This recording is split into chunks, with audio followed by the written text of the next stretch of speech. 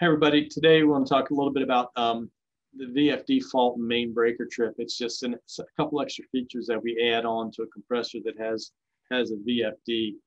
VFD is a little bit more complicated, a little bit more things can go wrong with them, so there's a couple extra things that go on. Primarily the differences are we bring in a secondary input, not just the run status input, which we're always looking at to know whether the VFD or the starter is engaged, but also a fault signal. And this fault signal comes into us as a normally closed contact. And when it de-energizes, we just put up something that tells you it's a fault and we fail the compressor. We have had some issues in these with different manufacturers. They don't change state on a power up. So the whole power could be off to the freak drive and we wouldn't know it. But that's not a big issue on a compressor because normally if the power's off the freak drive, the power's off to the micro too. So, but it is something just to be cautious of.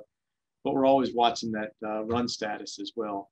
The main breaker trip is an output, and this is the last ditch effort to make sure that the compressor stops if it's running when we don't think it's supposed to be. And we've started putting these on VFDs because of concerns about the SCRs on the output and things like that. And we've kind of started carrying it over to other compressors as well. But this is something that will absolutely, if the motor's running when we don't think it's supposed to, we're going to trip the breaker.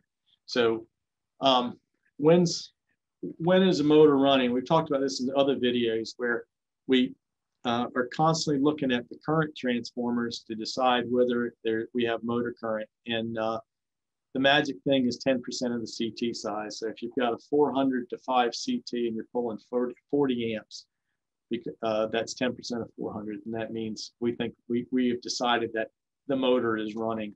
The other is the auxiliary run status contact that's coming back in. If that's energized, we don't care what the motor current says, we're going to assume that you're running. And we're constantly watching these and deciding, is the motor running? And so then we get into the case, well, what if the motor's running when it's not supposed to be? We've told it to turn off and it just did not stop. So it's out of control. So the cases for that are we've told it to turn off, we're detecting motor current and the auxiliary is open, but because we're detecting motor current, we're going to assume it's running. This is what you'll see as your failure on the screen. If that's the case, we're going to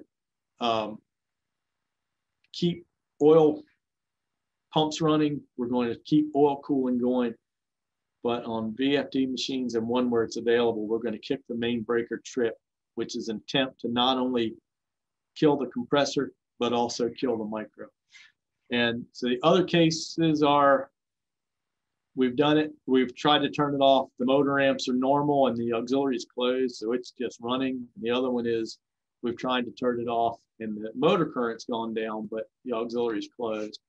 We don't cut hairs on any of this. We assume that if either one of those say that the motor's running, it's running. So we're going to keep the oil pumps on, keep cooling going, but as soon as we detect these, we're going to fire that main breaker trip to try to kill the main breaker, turn the compressor off. And the reason we do all this other stuff and the main breaker trip is the main breaker trip doesn't work. We still want to try to salvage the compressor to keep cooling and lubrication going. So lots going on. It doesn't happen that often. It does happen. So if you see these alarms and failures come up, you'll know what the situation was. And if you hear your breaker trip, you'll know why. Thanks very much. Be sure to check out our other YouTube videos, and we're going to keep adding content as much as we can. Thanks, everybody.